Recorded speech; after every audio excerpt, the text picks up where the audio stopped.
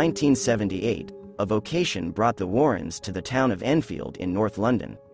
The reason for their arrival was the phenomenon known as the Enfield poltergeist, the most documented manifestation of the paranormal entity in world history. Peggy Hodgson and her 4 young children, and especially 11-year-old Janet, became the object of attacks of a violent spirit. Terrible events began shortly after the Hodgsons moved into a new home. The first happened on August 30, 1977. Peggy was putting the children to bed when Janet complained to her that her brother's bed was shaking and vibrating, and someone was walking around the room. Entering her daughter's room, Peggy witnessed a strange phenomenon. A heavy chest of drawers moved by itself towards the door.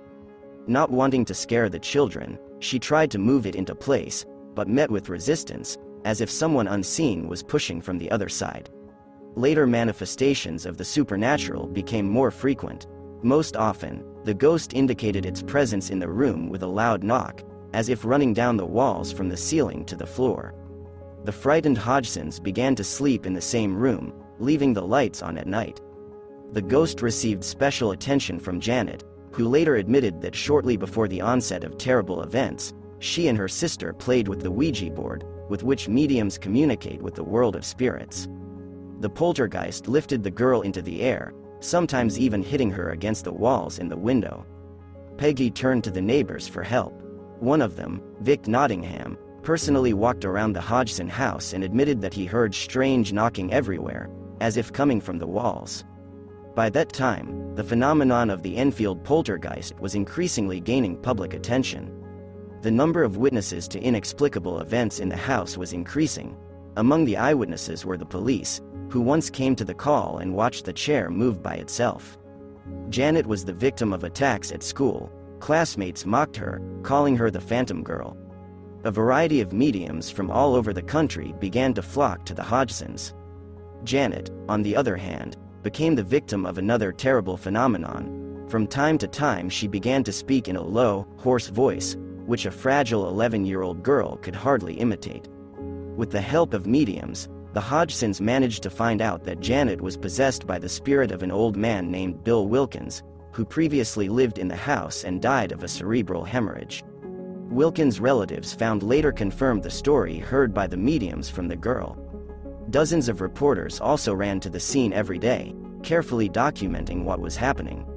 On the web, you can find a recording of an interview of one of the researchers with Janet Hodgson, in which the voice of the deceased Bill Wilkins allegedly speaks through her.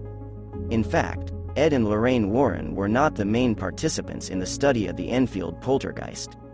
By the time they arrived, rumors were spreading among the people that the ghost terrorizing the Hodgsons was a fake. They added fuel to the fire and videos showing Janet, imperceptibly from everyone, bending spoons in the kitchen in order to pass them off as the result of the tricks of otherworldly forces. Later, Janet admitted that she and her sister really embellished some phenomena, but firmly stood her ground when the conversation turned to the presence of an ominous ghost in the house. She was absolutely sure of his existence, as were the other members of her family.